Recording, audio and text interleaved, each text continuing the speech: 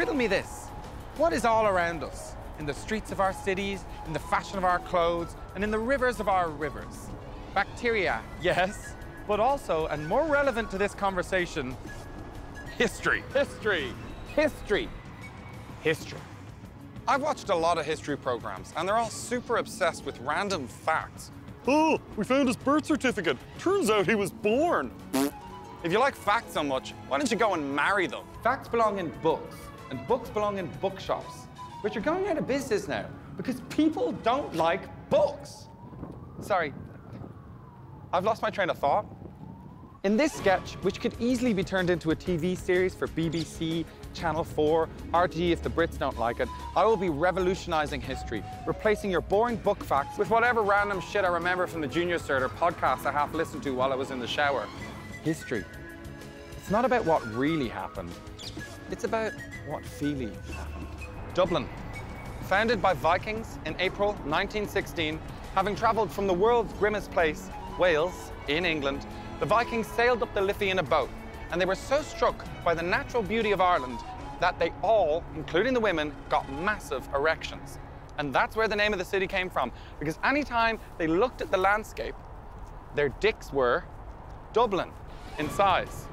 And that's also why the founding of the city is called the Easter Rising. Isn't history amazing? History. History. History. History. History. History. With Jeannie Johnson, between 1876 and 1968, over 2/3 of all blue jeans were gutted, packed, and salted into that very hole right there. Really makes you think. Running history! You don't see David Attenborough doing this?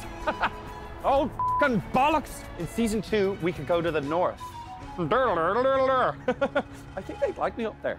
Unfortunately, the powers that be have told me it's time for this sketch to end, which is a pity. Because we've just scratched the surface of the history that surrounds us, the stories that unite us, and the potential for this as a standalone series on its own. You know, it doesn't just have to be history. I can do politics. I'm not voting for him. Or sports.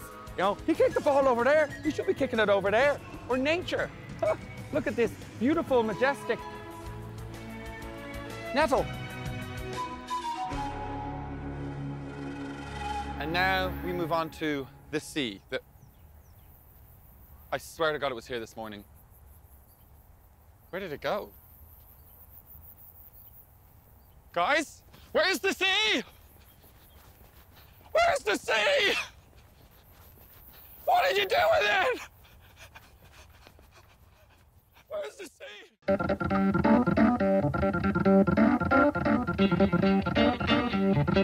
sea?